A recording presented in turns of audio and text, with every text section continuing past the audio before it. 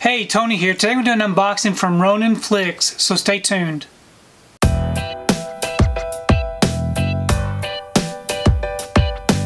So today I received my order from Ronin Flix. This is something that I ordered a few weeks ago, and I wanted to take time to show you what I got. I really do enjoy ordering from Ronin Flix. I just have recently started purchasing items from them. So I did pick up a few titles. First up, I got The Heavenly Kid. Now this is a movie I saw several years ago, probably 20 years ago, if not longer.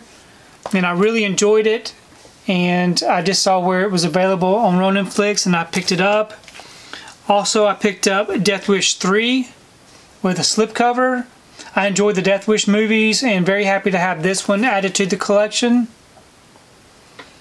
And I also picked up the Delta Force with Chuck Norris and Lee Marvin. This also comes with an exclusive slip. So very nice to have this one. And then lastly is an exclusive. It's The Fury of the Wolfman with this really nice looking slipcover. I've never actually seen this movie before, but they were offering this exclusively from their website. So I wanted to pick this one up with the slipcover. Ronin Flix is a good company to buy for. They have a lot of horror movies that you can't really find anywhere else. So I am going to leave a link below if you'd like to check out their website. I would highly recommend you purchase from them.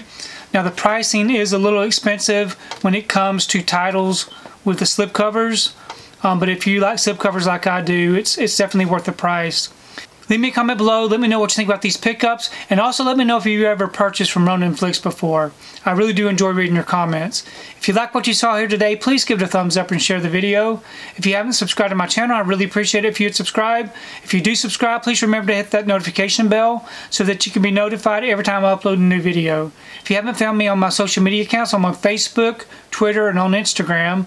And if you'd like to check out what I've been watching, you can find me over on Letterboxd. But thanks again for watching, and we will see you next time.